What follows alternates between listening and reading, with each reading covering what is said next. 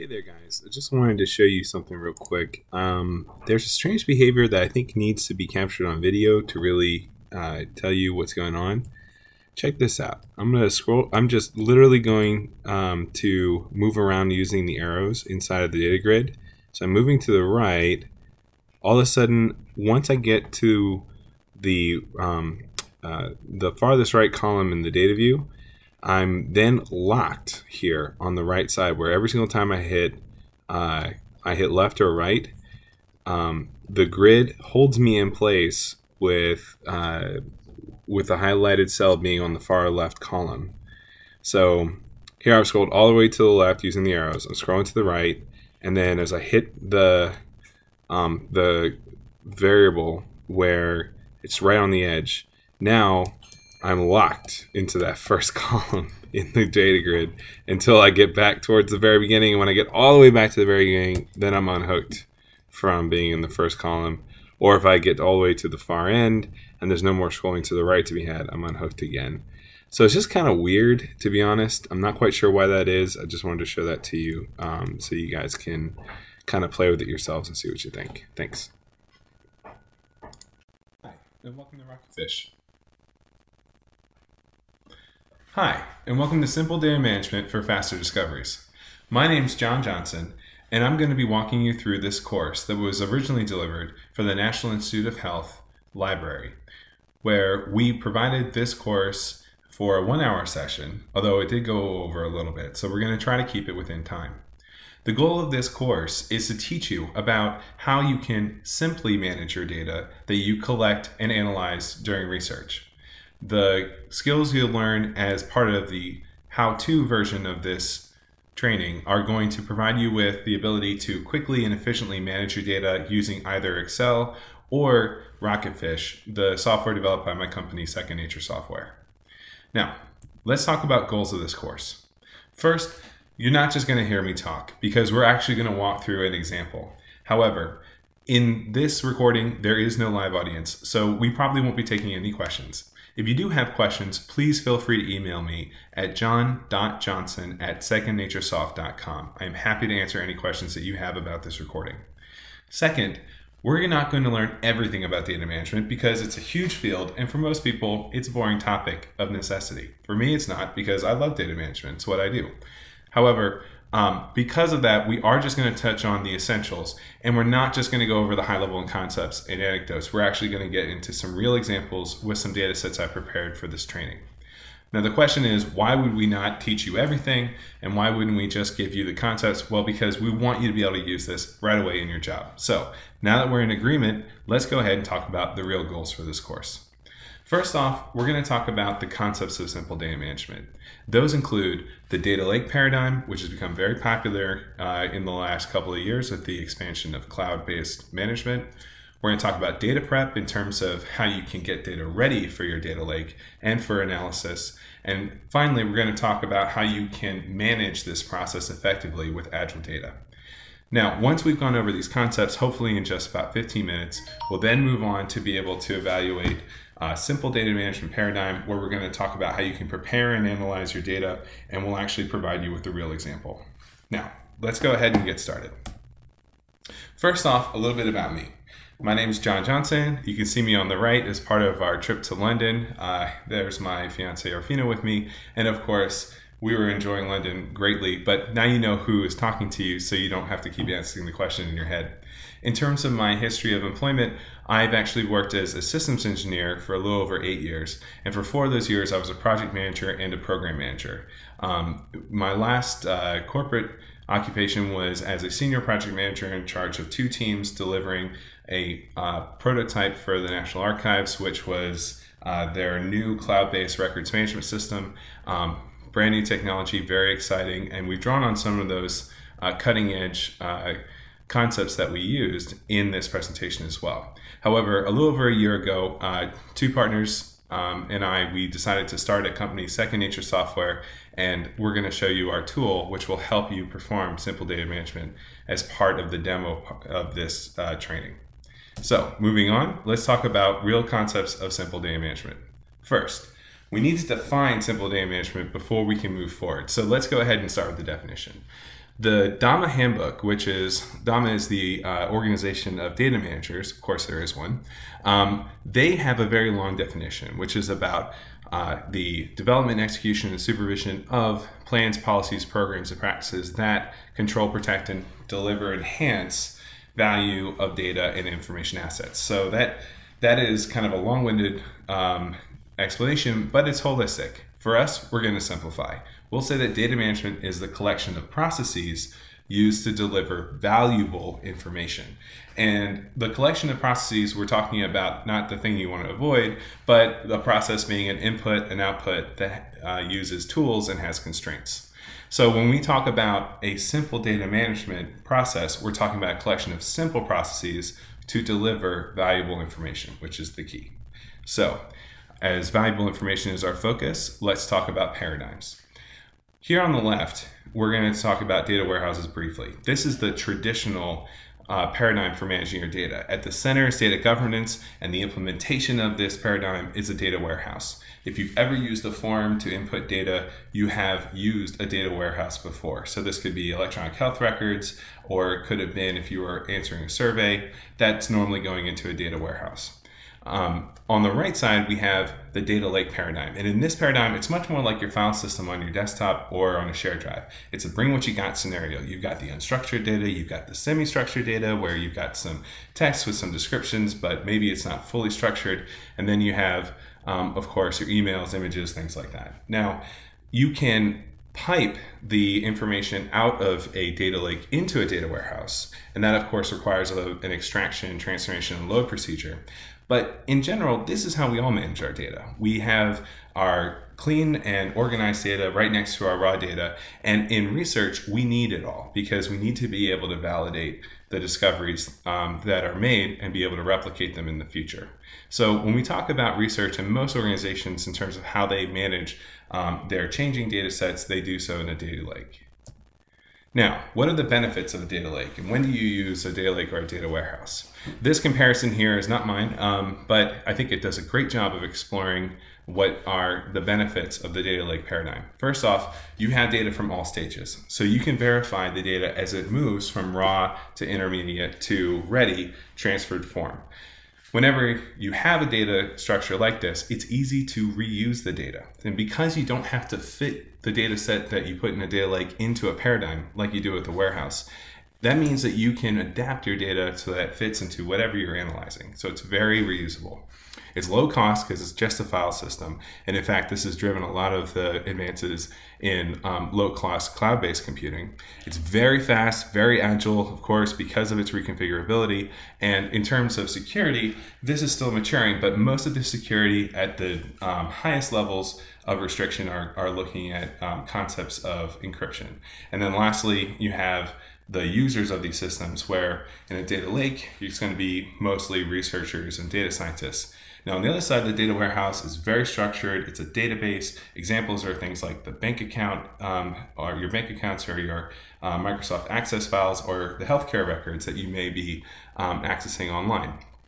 In terms of a data lake, we're talking about Google search, the archives, your team or your organization's archives, and of course, your shared drives. So when we think about what is it that you likely use in a research scenario, you're almost certainly managing your data in a data lake.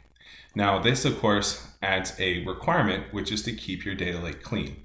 And so when we talk about that, you must have the following. You must have raw data, the original data set as gathered or received. You must have the tidy data, which is your final cleaned and organized data set where the rows are your observations and the columns are your variables. And then you need that history. How did you get the raw data into a tidy data form? And then lastly, your codebook, so the description of all your variables.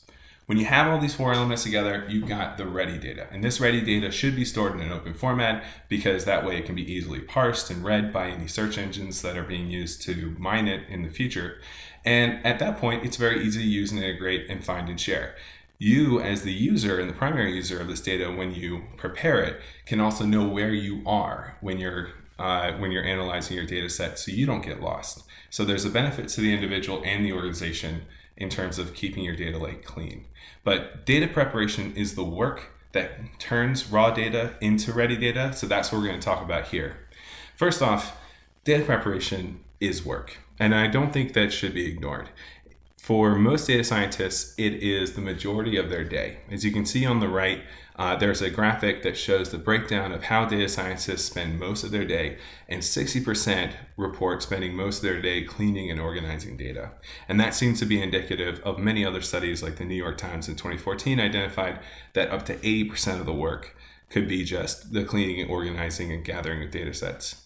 So this is where you're going to spend most of your time, and you shouldn't feel bad about that because it is the work and it requires a human to do this. But when we're talking about the steps of data preparation, you're going to be cleaning your data, getting out the errors and missing values, separating out columns that have multiple values in them. You're going to be integrating that data in terms of multiple sources or multiple transformations. You're going to be transforming that data where you're going to derive new values like measures like BMI from weight and height, which we'll do later, as well as being able to pivot or transform your data in terms of aggregating your records if you have multiple samples on an assay tray, and then extracting your data set, subsetting it appropriately so that you can do the analysis that you're aiming to do. Now, this process is not linear. It may feel linear, but it's not. You're going to iterate through it as you analyze. You're going to get new insights into your data, which you're going to want to bring back so that you can transform your data further and understand it better. So it's a very iterative process, just like research.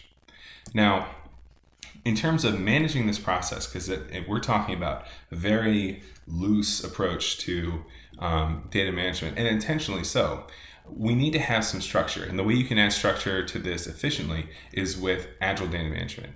Now, the traditional data management approaches are very waterfall. You design your research, you put together a plan, how you're going to manage and collect the data, then you execute.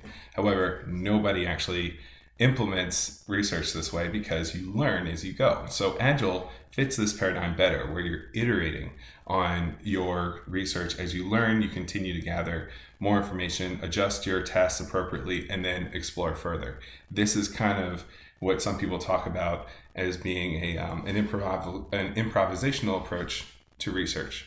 Now, benefits of data management is that you reduce the waste up front. You don't have a lot of planning, which frankly isn't going to be used, but you do the upfront planning that's necessary. You want to make sure you set goals and have a way to secure and back up your data, and we'll talk about that in a second. But it will also allow you, therefore, to incorporate new information and be able to meet your compliance as well as we go, and we'll talk about scaling. The key, though, is that with Agile in general, there's this idea that there's less discipline. And in fact, that couldn't be more wrong. There's more discipline in this approach because you need to consistently and repeatedly evaluate, is my data management plan effective? Is it meeting my goals? Do I need to make adjustments? And so what you see here on the right is a image from agiledatamodeling.com. You can see it starts with architecting and doing some requirements modeling, and then every time that you conduct an experiment, in this case a cycle, you do a little bit more detailed modeling and requirement analysis before you actually execute a test. Now, this isn't the best picture, but if you want to learn more, go to agilemodeling.com and you can find out more about that. So how are we going to actually implement Agile Data Management? Now, there are 3 key documents that are going to make this work, and they're not big documents, they're very short. The first one is a data management plan. You're going to put this together through leadership, and at the very beginning, you're going to set the goals. What are we going to do with the data now with this research, and how will this data be used in the future? So you make sure you're keeping that in mind as you design your data sets.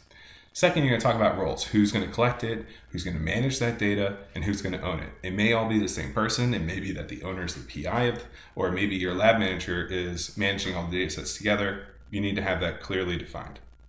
Then you also need to identify security. How are people going to access this data? How are we going to ensure that any PHI or PII is going to be secured and not accessed by those who shouldn't have access to it? And then lastly, and very importantly, backup. You need to make sure you have a good backup system. There are many approaches to this, but there needs to be one in place that will ensure the continuity of your data if something bad happens. Now, once you have this high-level plan of how you're going to manage the data, next you need to design your data. And this is going to work for most of your tests, but you're going to also adjust this as you go. You're going to start with what are your research questions and break down your tests that you plan to perform. And then from those tests, you want to identify what are the general data requirements and can we classify them into groups. And once you do so, you understand the sources and the variables that you want to collect. You also want to understand how do those data sets relate to each other and ensure that you have the data needed to relate one group of data to another if they're going to be analyzed together. And once you have this data design in place, you've based it off your research plan and your DMP, your data management plan, you can then begin to get ready for your first test, where you take your data design and you refine it further for your first test, your first design, you run that test, and then at the end you review, okay, did my data design work for me? Yes or no? If yes, continue forward with the next test. If no, make adjustments and ensure continuity across all of your tests. And then in terms of the data management plan, did we have any issues with these 4 essential elements of managing our data: goals, roles, security, backup? If so, make sure you address that immediately.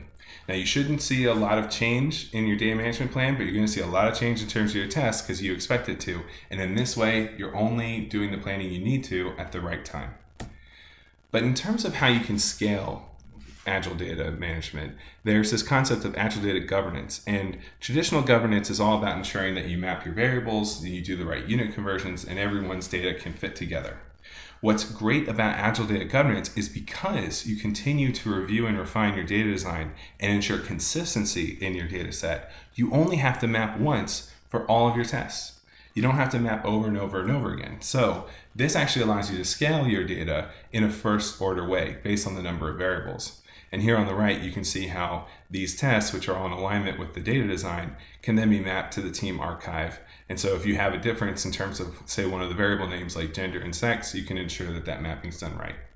And so this map once data integration paradigm is extremely efficient for continuing to integrate and manage data sets as they're being conducted by different independent parties. But of course, it requires that diligence. It requires the discipline of Agile data to make it work. So now that we have understood the 3 main concepts, let's do a quick review. Scientists and research organizations use data lakes because they're faster and they're cheaper than the alternative of using a data warehouse. When we talk about data lakes, we're talking about making sure that your data is in a ready data state, which means that it's open source formats for all of your raw, tidy data, your data history, and as well as your codebook, which will describe all your variables. And then to get your data from the raw data you collect into that ready data state is the process of data prep. And so that's where the work is and what we talked about in terms of cleaning, integrating, transforming data. And lastly, the Agile data management approach allows you to optimize your time when you're managing your data in a data lake paradigm. So this is going to save you a lot of time. It's going to remove a lot of wasteful planning and disagreements, and it's going to give you the flexibility to learn and improve your research much more quickly and have faster discoveries with a data lake management paradigm. I hope that's been useful. In the next section, we're going to talk about how to actually execute data preparation, and I'm going to teach you key tricks and tips in both Excel and Rocketfish on how to prepare your data sets.